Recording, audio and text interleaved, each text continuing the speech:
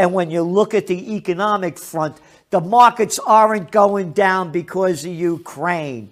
That is total prostitute Washington. Bullshit. That's right.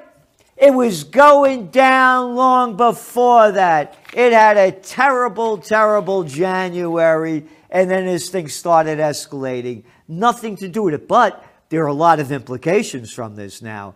As inflation going to be one of them. Hey, all you folks in Europe, you're going to pay a lot for that natural gas now. And Americans, you too.